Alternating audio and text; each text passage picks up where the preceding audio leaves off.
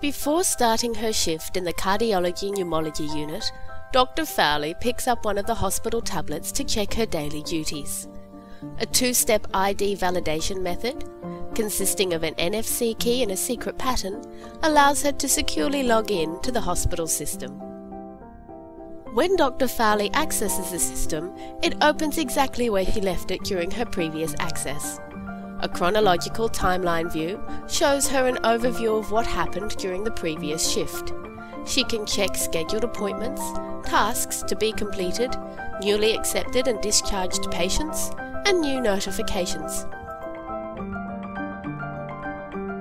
Ready to start her morning round, Dr. Fowley triggers the location function on the tablet.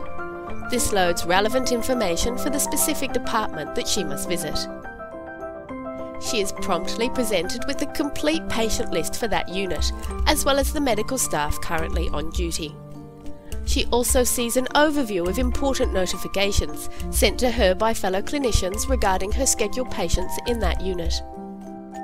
Once inside a patient record, Dr. Fowley can see the current clinical overview, diagnosis-related messages from her colleagues, the status of orders, and past medical reports.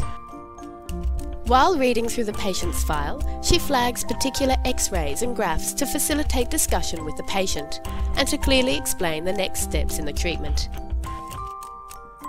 Inside the patient's record, she explores further diagnostic details.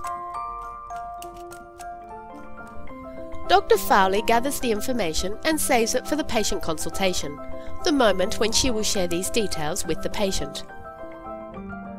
When entering the patient's room, Dr. Fowley activates the tablet's consultation mode so that all the pre-selected materials are readily available.